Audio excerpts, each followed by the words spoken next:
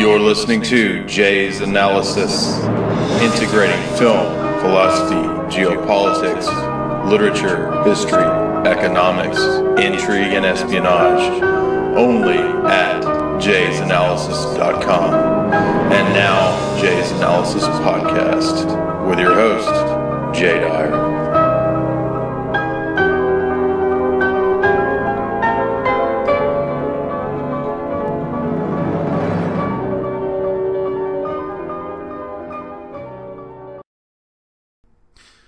In this episode of Jay's Analysis, I invited Dr. Joseph P. Farrell, a friend of mine that I've known for several years now, to come back on to discuss his book, The Third Way. I got a hold of his book last year and really enjoyed it. I thought it was a great complement to the series that I've been doing on Tragedy and Hope by Dr. Carroll Quigley.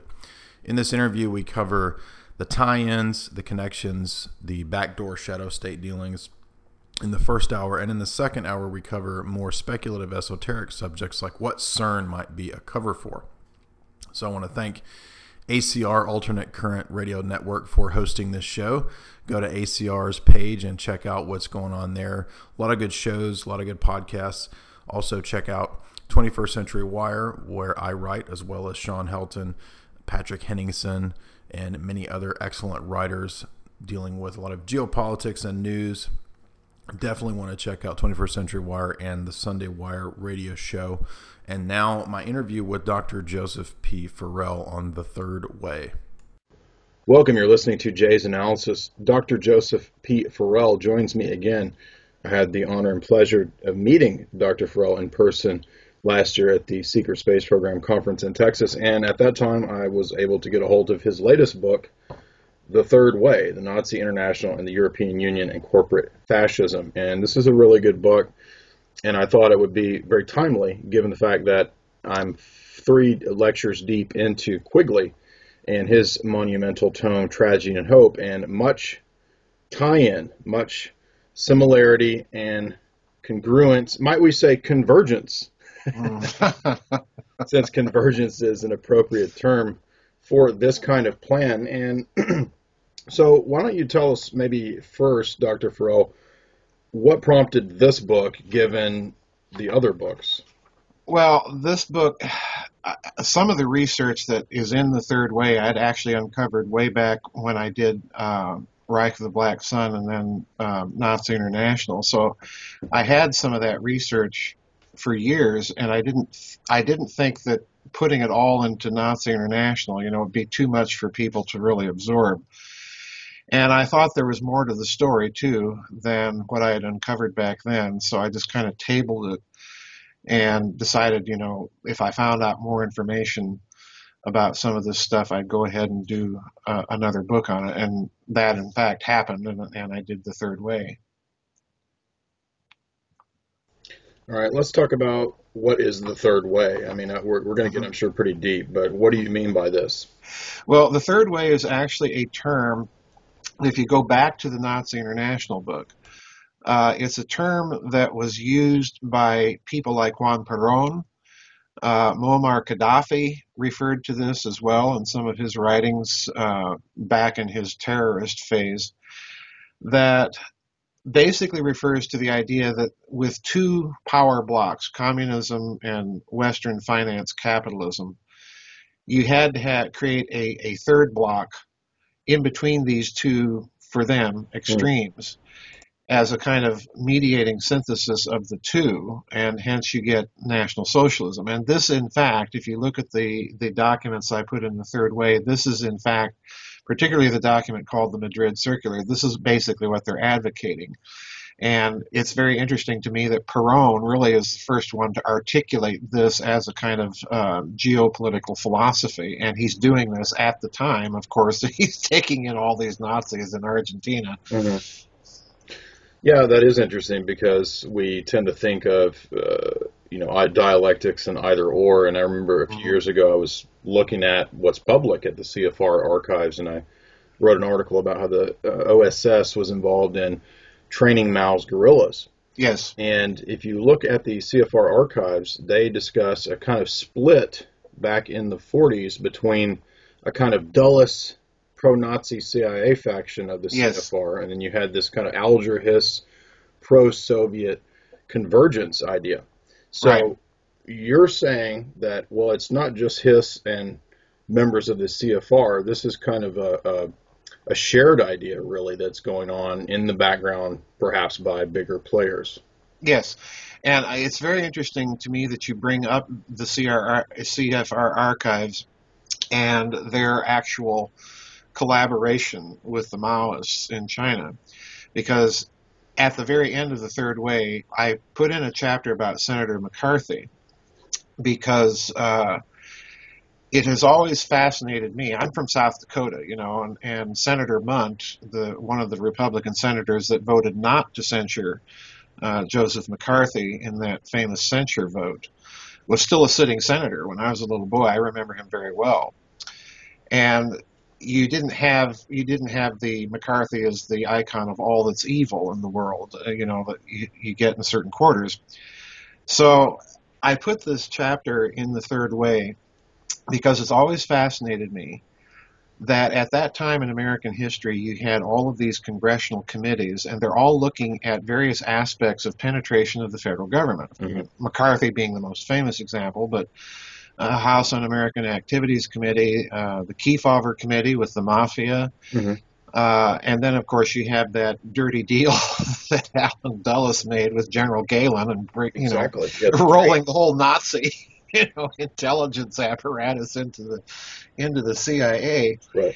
And it's always struck me that there's never been a comprehensive history of why is it that all of these committees are going on at the same time, Mm-hmm. and what may really be the case. And I think you fingered it right there, is that there's some sort of background factional infighting going on between this pro-Soviet consolidation CFR crowd and Mm-hmm. the Allen Dulles, Sullivan and Cromwell, he and his brother crowd in the State Department and the CIA. Mm-hmm. So, I put it in there just to kind of see if people would follow that up, provide a few clues. And so far, no one has. But I think it's a legitimate point because Senator McCarthy, of course, fingered very quickly in his government operations subcommittee the whole Institute of Pacific Relations, Yes. which is, of course, staffed by a lot of CFR people. You had Rockefellers, right? And the Rockefeller Foundations and so on. The Reese Committee, another famous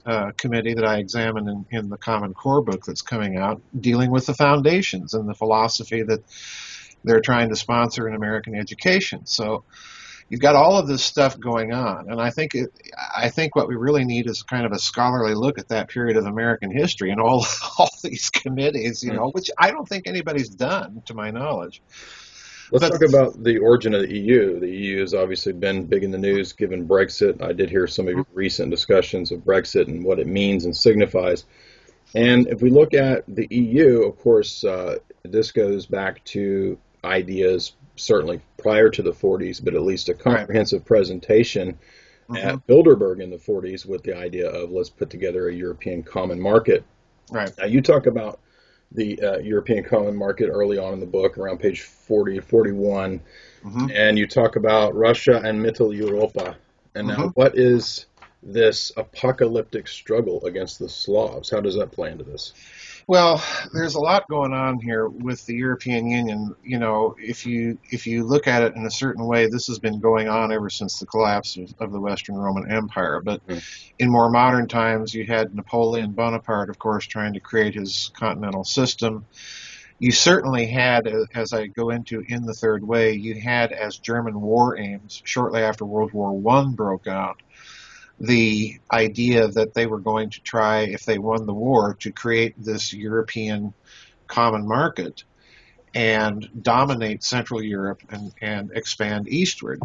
In the Nazi version, you have this tied, of course, with the idea of two things: the Nazi expansion to the east to acquire Lebensraum. But it's also very interesting to me that in 1942, and I put a picture of the cover of this, the front page title piece of this particular book that was published in Berlin. It was a study that was sponsored by the Reichsbank under the presidency of Walter Funk, the German economics minister, and in conjunction and with the sponsorship of I.G. Farben. Yes. So they got all these academics together to look at how they were going to set up a European common market. And there's two things that emerged in their studies, that actually several, that you can look at this document and see the duplication almost exactly in detail in the current structure of the EU. But I want to focus on three things in particular that they wanted to do.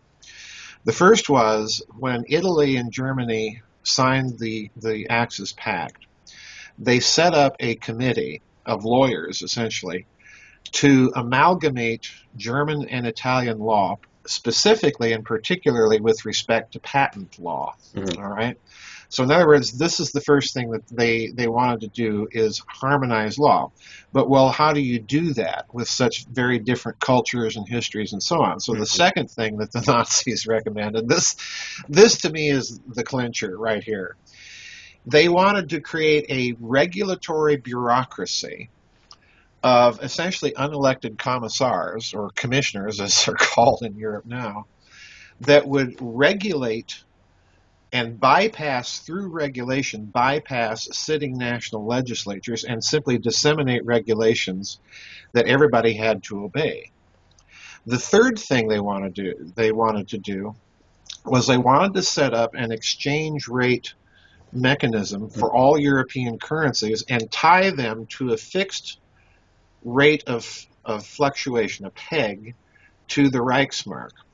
Well, lo and behold, after German reunification, thank you, Helmut Kohl, we get the phenomenon. It was actually before him, but it really kind of took off under German reunification.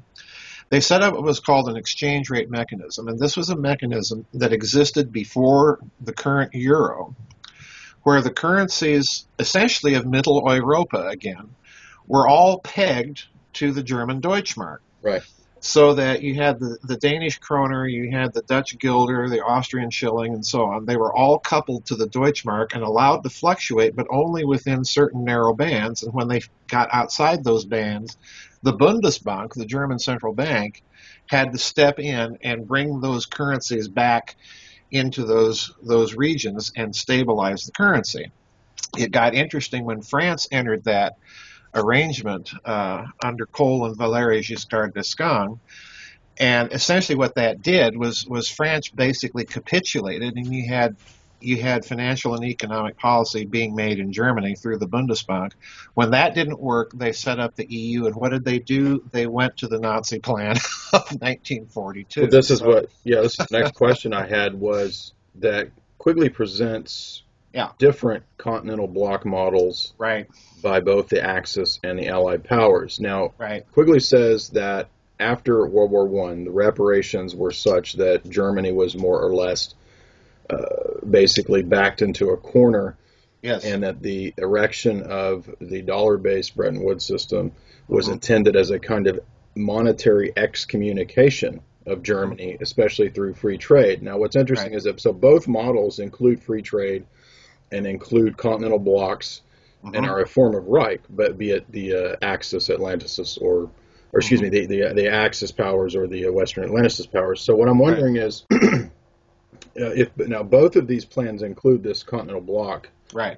How do you see? Is it because we have these, say, at the beginning of the BIS with the Nazi banker running the BIS at the beginning? Is what's going on here?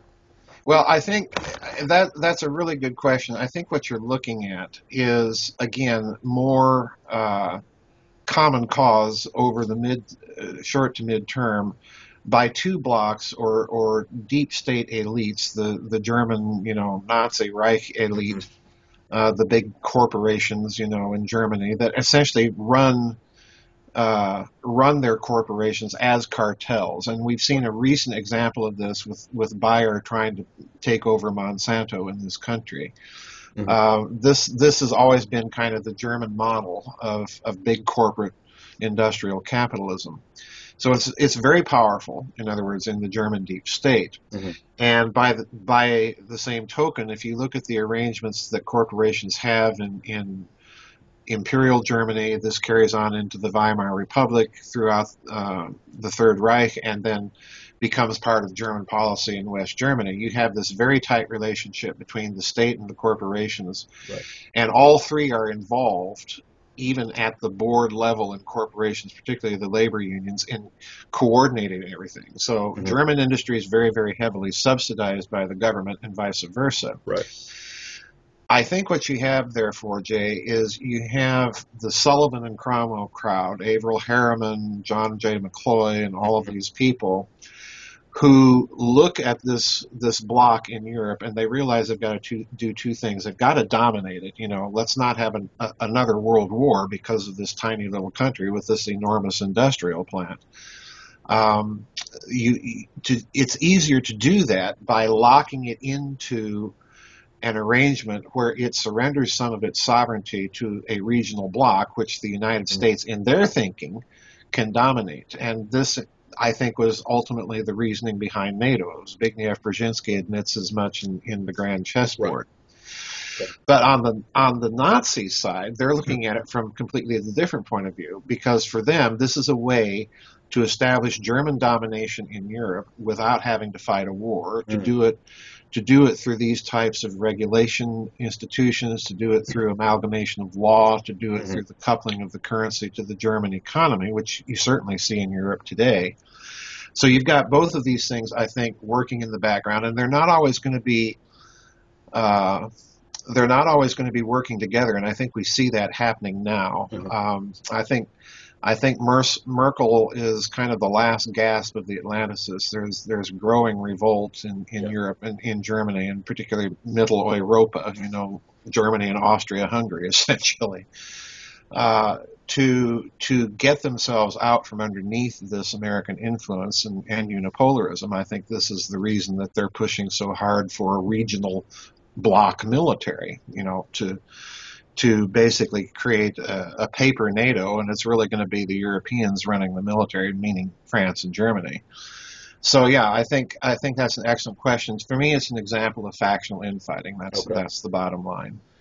Let's get your comment on this. Quigley's thesis of Hitler is a little muddled at times because he goes into depth discussing the industrialists funding Hitler, and he also has this really curious section about the Cliveden set in London, particularly the Astors and round table groups, that they were very pro-Hitler. Now, this is mainstream news now, of course, that members of the British aristocracy were pro-Hitler, but Quigley paints it as a time where right before the war, the Cliveden set was pro-Hitler, but they were also running news to hype up the war with him. So, in your opinion, what level of coordination and cooperation do we see in the background of the British aristocracy, or this faction of the British aristocracy at least, with pro-Hitlerism and so forth, or was this a ruse?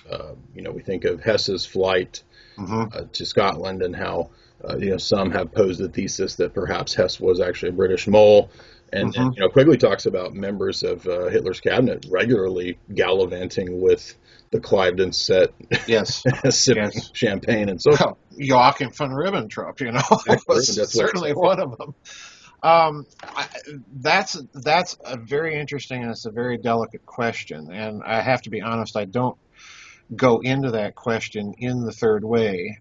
Maybe someday I'll get around to writing a book about it. I don't know, but off the top of my head, my thought about that relationship between the Cliveden set, Salisbury Group, all of that stuff going on in Great Britain has always been, yes, they're backing Hitler, but for the very simple reason that he is going to revivify the German economy. They've pumped lots of money into it and nothing's happening because the Germans can't come up with a stable government. They've got the communists, they're worried about that, and nationalization of industry and loss of all their investments. So they're doing that, I think, simply to get that money flow going again and getting the economies off the ground, But the deeper question here is, did they do this and did they hype up the war for some other long-term agenda. Right. And I think the answer there is yes, and it's the answer that is kind of implied in the research of Anthony Sutton. Yes. You have with the Bolshevik state in Russia, you have a state that, number one, has turned its back basically on any sort of connection with Western values other than Marxism, and what it's embodying there is not a really very good version of it in some respects. But you also have at that time, you have the Communist International, the idea that the Soviet Union is going to sweep into Europe with its massive industrialization that the Bolsheviks began. And I think part of this is the age-old British Atlanticist fear of a major Asian bloc Yes. dominating the world. And the only country, I mean, by far, that was in a position militarily, economically, and geopolitically to deal with Russia was Germany. Right. The Russians surrendered in World War I. It was just a bad war from beginning to end for them. And in World War II, we know, that the Wehrmacht went all the way to Stalingrad and considerably. Let me ask you this, because it seems that Quigley poses this, and this is kind of what we get out of the Great Game, and even Friedman at Stratfor has talked about how the 20th century politics could be summed up in basically making sure that there's no alliance between Germany and Russia. And then the subsequent weakening of those countries through the exportation of Bolshevism by what Sutton argues, or perhaps the weakening of Russia by this cabal in the background. The weakening of Germany by the cabal in the background that's pro-Hitler, perhaps, who wanted a war to weaken them. And just a little side note, Quigley argues that was what happened to Italy. He says that the British intelligence, I believe he says, flew... he's talking about Spain. He says that British intelligence flew Franco into Spain. Yes. And that the British thought that this would be a good way to weaken Spain, if I recall. I may be fuzzy on that, but I believe that's what he says. Mm-hmm. Well, I don't recall exactly what he says there either myself, but I do think that this thesis that the deeper agenda that you had within the Cliveden set and their American cousins to weaken both Russia and Germany by a huge war is part of the game plan. Yeah. I don't think that they predicted at all the extent to which Germany was successfully able to prosecute that war all the way up, till about the midpoint of Operation Barbarossa. Mm-hmm. I don't think they were expecting the quick collapse of France. I certainly don't think they were expecting the Germans to invade Norway and, all the other things that they did. That was the surprise. And, at that point, they have to get the United States into the war because, they realize that neither England nor Russia on their own are going to be able to prosecute this to the end. Mm-hmm. I think that's underestimating the Russians. I think they were fully capable, but that was their reasoning. So, I think there's deeper agendas here, and this third way idea is really, in a certain sense, if you look at the timing of the Nazi documents that I put in the third way, it's almost as if they're waking up to that realization at some point during the war, because they're starting to plan. They see, we've been duped, we've got a nut in charge of the country, and, it's turning into military disaster. So, I think they start coming up with these plans. Well, we're going to play the game with them. Mm-hmm. And I think you see in the way that they prosecuted things at the end of the war and after the war, with the deals with American intelligence to keep the German intelligence network in place, with the deals that I definitely think they made to move all that loot into the Western banking system, with a marker that it's going to come due at some point. Mm-hmm. I think all of this is part of their long-term game plan. So absolutely, I think you're correct here. Well, I did find it. It's 597. He says, one of the chief figures in the conspiracy in England was Douglas Jerrold, a well-known editor who revealed in some detail in his autobiography that Major Hugh Pollard flew to the Canary Islands in order to transport Franco by plane to Morocco. Yeah. So once again, we see Yeah. British intelligence in the background Yeah. with the fascists. I thought Britain stood for freedom and democracy. What is Well, yeah, they stand for freedom and democracy for not right? not everybody Hence else. Brexit, right? Hence Brexit. Yeah, that's right. Yeah, well, I like that point you made that what could be in the background is certain business interests in Sure. that don't like bureaucratic EU regulation. That seems to make Right. sense. Yeah. But back to the third way. Now, if you Google third way and convergence and all this stuff, you'll get Wikipedia in these articles, then you'll see Tony Blair and Bill Clinton as representatives shaking hands. You get BBC articles about this, and that's interesting because that would be relatively appropriate given that Quigley Mm-hmm. was Clinton's mentor, and there is an entire chapter in Tragedy and Hope. He doesn't explicitly use the term, but he does say that the government of the coming era, the future, the hope period that he's talking about, minus the tragedy, the coming hope period will be one of managerial rule by experts, bureaucrats, total socialist technocratic control. Now, Quigley has an entire chapter on that. So that is exactly what you're talking about with the third way. Yeah, and this is exactly what the Nazi plan was that they detailed in 1942. It was essentially rule by technocrats, by managers, by lawyers, by commissars, and so on and so forth. But the really interesting thing to me here is, okay, guys, we've had for about 30 years now you globalists running things. We've got your free trade agreements. We've got all of these blocks going on. And Mr. Rockefeller thinks it's a wonderful idea that the world be run by altruistic bankers like himself. Well, what a wonderful track record that they have of bringing peace and prosperity to the world so far. Nobody other that I can think of, other than maybe Mr. Putin and the Prime Minister of Hungary, has been challenging this globalist dogma that we're going to be able to get along in a corporately run multicultural world. And the Brits have finally had it. And I think this is interesting because if you look at Britain now reacting to the EU, I have to wonder, Jay, if maybe they're not only reacting out of pure cultural self-interest or even business interest. I mean, my word, how can you run a business with commissioners in Brussels mandating the size and curvature of bananas?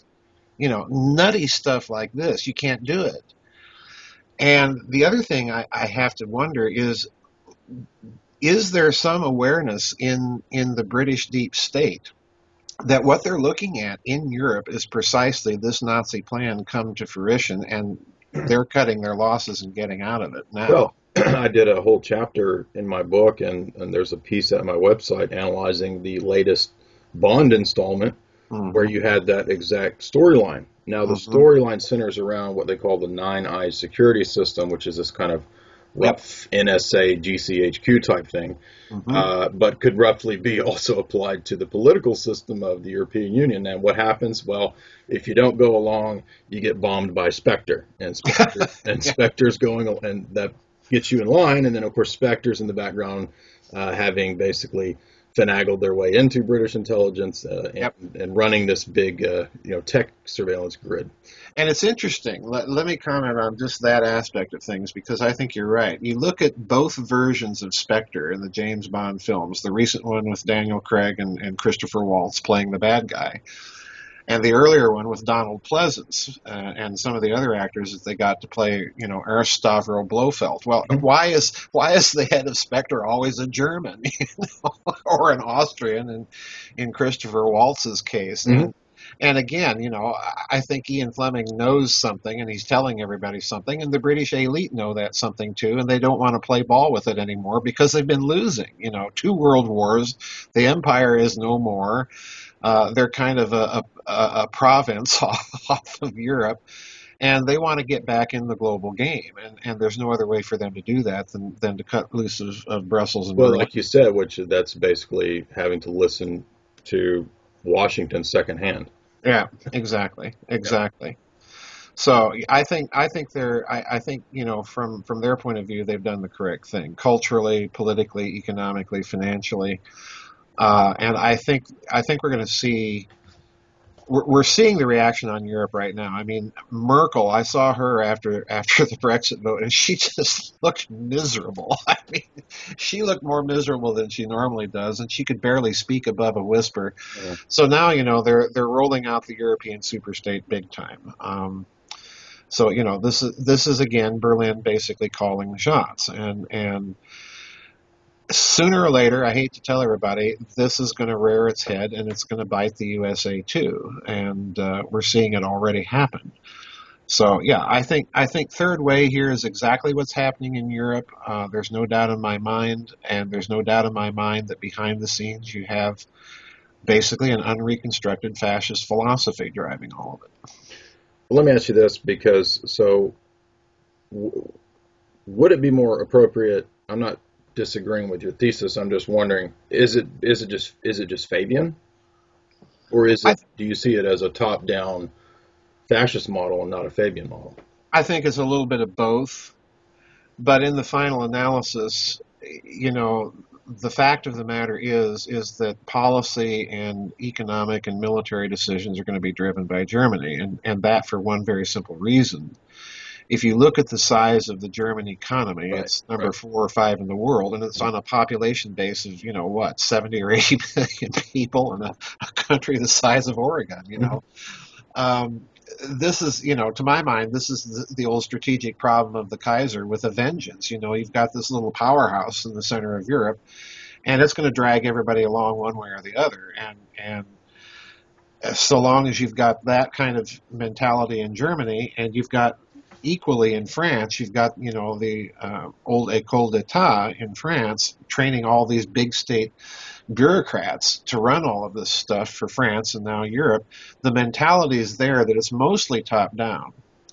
And you're seeing the pushback to this where the socialism in Southern Europe has always been kind of bottom up. Hmm.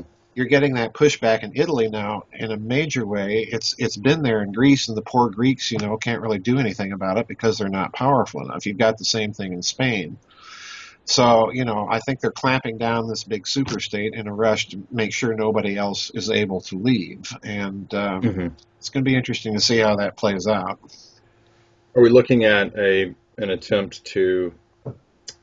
Well, I like that you talk about Schacht and Montague Norman, and that Mhm. ties in very intimately with the discussions that Quigley has, Yep, precisely because the chief member states of the Bank for National Settlements were the big Western powers, and yep, the top dog at that time, with the New York Federal Reserve, was of course the Bank of England and Montague Norman. right. And so, what what are we looking at here with, in other words, why are we on the dollar-based system? Is it simply because the UK economy was too weak after the wars to really become a powerhouse, and just the Right. natural resources of the US functioned as the means by which to utilize basically America's wealth and resources as the engine of the Atlantis' economic powerhouse? Yeah, they had to because you've got again from the traditional British and American geopolitical Atlanticist perspective, you've got this powerhouse in Russia that's now injected itself into half of Europe and stayed there. You also have a population base, therefore, in the Soviet Union that is able to sustain a major global effort. You've got the industrial base, you've got the technological base.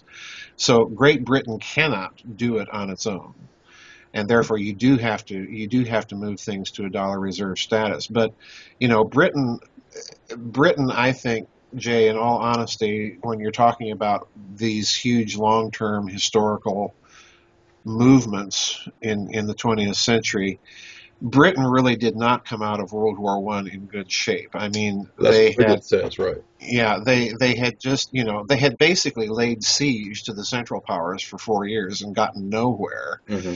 and spent, rivers of blood and immense amounts of treasure and indebted themselves to the United States, and then make the matter worse by imposing reparations on Germany that the Germans can't possibly pay. So I think the Bretton Woods thing is all kind of a reaction in part to the bitter experience of World War One and realizing they can't do that again. Mm-hmm. It's also, I think, a kind of interesting scheme to make the United States bear the burden now of the military effort of containment. Right. So we are looking at a Mackinder style land power, sea power battle here? Yeah, I think so. Yes, I do. And that's what has them so upset, to extend this even more from World War II into modern times. I think this is what has them so upset about the emergence of China's plans for the Silk Road and all of that infrastructure that they want to develop in Central Asia and so on in conjunction with Russia. They are terrified of that bloc, and the United States doesn't appear to be able to handle any of this now. So Britain's cutting itself loose, in my opinion, for yet another reason. I think they're going to play the soft power card, and they're going to play it very well. They're going to revivify the Commonwealth. It was amazing to me, almost hours after the Brexit vote was done, and it was clear that the vote had been to leave, Australia and New Zealand are lining up to cut some deals. So, there's the Commonwealth in action, and that would be a global bloc, and it would be a counterpoise both to Berlin and a counterpoise to Washington. Mm-hmm. So I think they've put themselves over the long term into a very nice position. One of the more obscure things going in the background that you've written many books on is the secret technology, hidden physics, and so forth in the background of the development of nuclear energy and so forth. And you talk about Iran and nuclear proliferation. Now, what's interesting is that, in Iran, prior to the coup of the CIA and MI6, you already have, British power, Anglo-American oil company, or Anglo-Iranian oil, right, basically running Iran. And then you have this coup. What does that signify in terms of, why is this such a big deal is what I'm getting at. Why? Well, the post-war coups of the overthrow of King Farouk in Egypt and the overthrow of Mossadegh in Iran, both, I think, in approximately the same time frame, 54, 53, somewhere in there. Americans have it in their heads that this was all just the CIA doing this. Well, the bad news is that the CIA's networks on the ground in those countries were Nazis. Okay, in other words, it's that post-war, what I've been calling Nazi International with ties to German intelligence and all of that. These are the boots on the ground carrying out these coups for the CIA. Okay, so you have right there the injection. You're saying Operation Ajax, right? Yes, you're having the injection of these Nazi influences into those countries, and they're linking up with radical Wahhabism. And that would, as a tailored ideology, that would be perfect in Iranian theology or Iranian mindset. And this is also, as you point out in your book, why you've got Hitler meeting with the Grand Mufti of Jerusalem and so forth. Right. So it's part of the ideology of the anti-Zionist perspective that would be popular in Iran and amongst Wahhabis, as you say.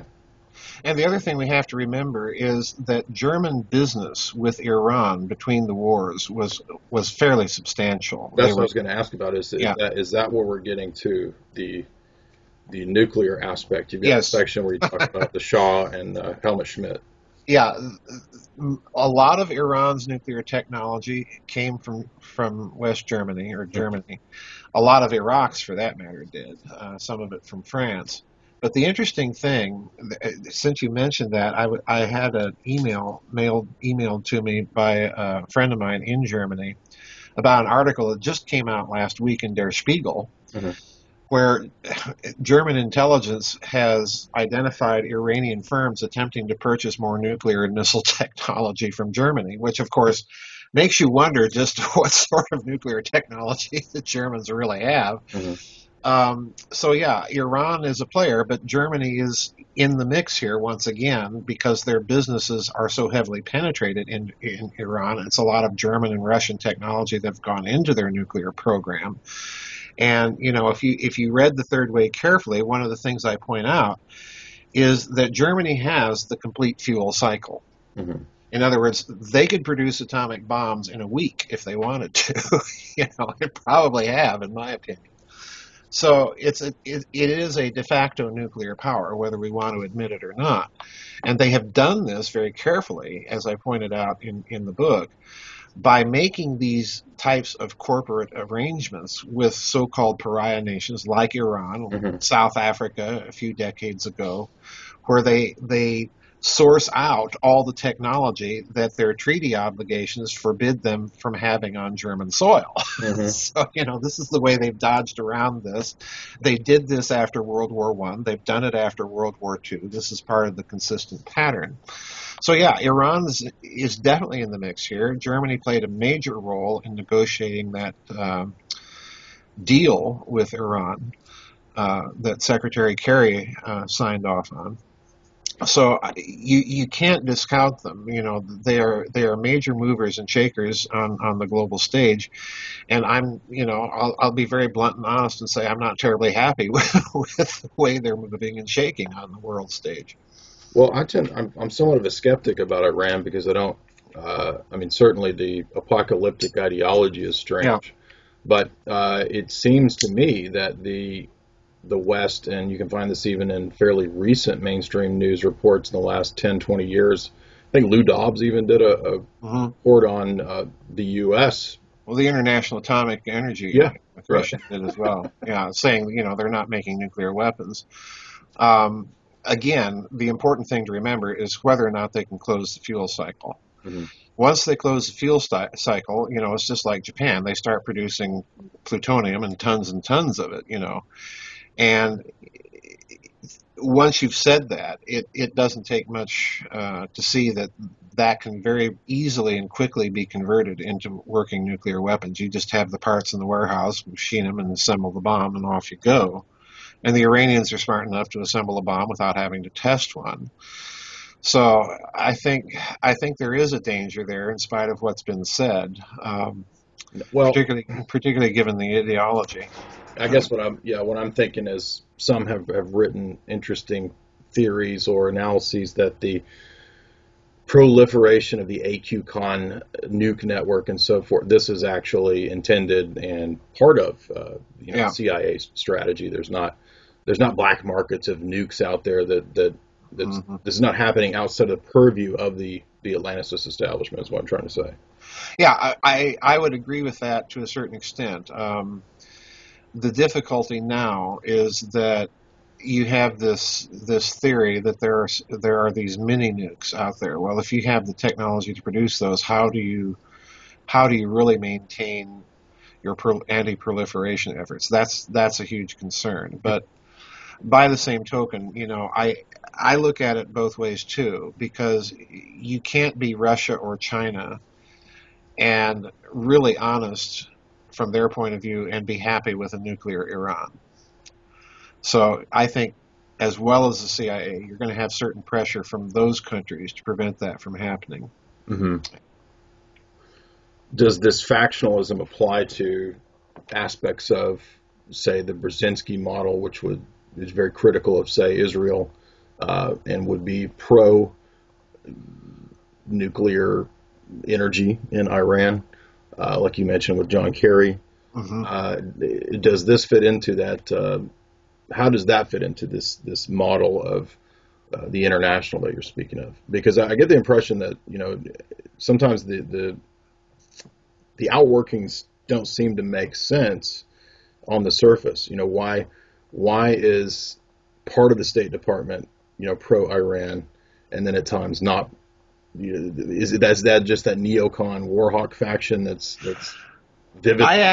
That's an excellent question, and I have to admit I haven't thought about that aspect of things. But if you want to go back to this long-term view that we're taking here, I would view that as yet another sign that you have some real deep factional fissures and cracks beginning to show themselves in the West. Right. We're seeing this again. I think you see it very clearly in the Brexit vote with a certain segment of the British deep state, including the monarchy, for crying out loud. That was more or less in favor of leaving, and then you had the globalist faction. I think you're seeing that playing out in a number of areas and in a number of issues around the world, domestically in this country, and so on and so forth. I think these fissures are very deep, and I don't think, since we're talking about it, go back to that period in the 50s when you had all of these congressional committees investigating penetration of the federal government effectively. You've been listening to or watching my interview with Dr. Joseph P. Farrell, where we covered the subject of Tragedy and Hope by Dr. Carol Quigley and how it ties in with Dr. Farrell's book, The Third Way. You can check out Dr. Farrell's works at the Giza Death Star site, which is his blog and site for where you can purchase his books. And if you want to hear the rest of our interview, in the second half we cover what we think CERN might be, given there's a really fascinating chapter in Dr. Farrell's Third Way book on what CERN might be a cover for, as well as getting into other esoteric subjects. So you can subscribe at Jay's Analysis for $4.95 a month or for $60 a year to get full lectures, talks, and interviews. Or you can check out Dr. Farrell's site where you can subscribe to his work as well. Thank you for listening.